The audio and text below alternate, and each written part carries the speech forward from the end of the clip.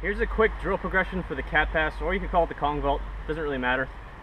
That will help you improve the exit distance, or the distance you get out of the dive, by improving how well you drive with your shoulders and also how much vertical you get on the takeoff. With that in mind, it's going to look a little different than a normal cat pass practice, because we usually transition from a nice static 2-foot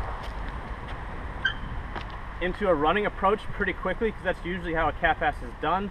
However, here, so that we can really focus on driving with our shoulders and getting vertical to clear our knees, we're going to start and stay standing, as then you can't really cheat it. You can't cheat the technique by adding momentum into it. So with that in mind, we're going to start out here, far enough away from the bench that you can clear your knees consistently, planting our hands just at the front. And the challenge here is to pull with the shoulders and see how far you can drive yourself along the bench. With each successive attempt, add more distance. So let me show you.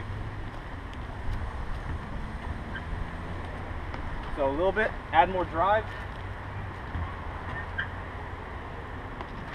A little bit more. If you're starting to cap out on distance, start jumping vertically more as you initiate, and you'll see you can get further. One more time with more vertical.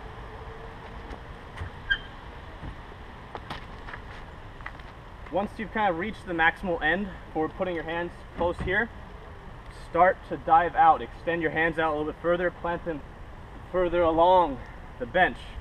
So starting out, pretty small dives, and as you get confident, jump further. Real emphasis here is make sure you jump high enough to clear your knees. So here, small dive, not super far, a little bit further.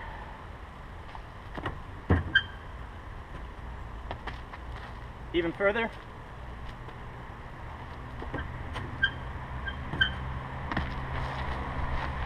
And one last one for good measure, going to the second rivet.